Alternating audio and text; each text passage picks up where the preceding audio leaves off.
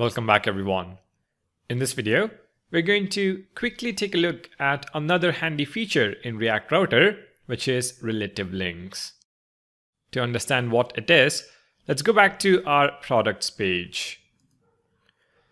At the moment, when we click on featured, the URL changes to /products/featured, and when we click on new, it changes to /products/new. And that is because of the relative links we have specified. A relative link is a link that does not start with a / and will inherit the closest route in which they are rendered. Since the products page is rendered at /products, the featured link will append /featured to /products, and the new link will append /new to /products, which is what is happening in the browser.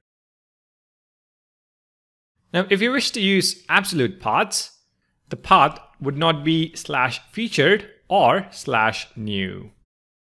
This will construct the path from the root of the app and not the current URL.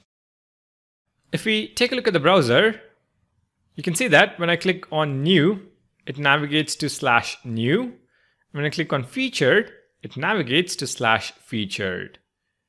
The links are breaking. To make this work with absolute links, you need to add /products/featured and /products/new.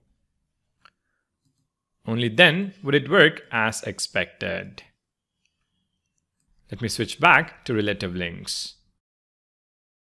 So that is a quick video about relative links in React Router.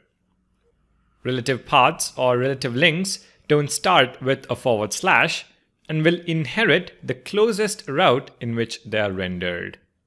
They're very useful when you have to link deeply nested paths.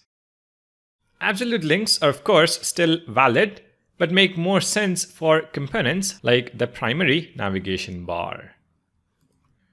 Alright, thank you for watching, and I'll see you in the next video.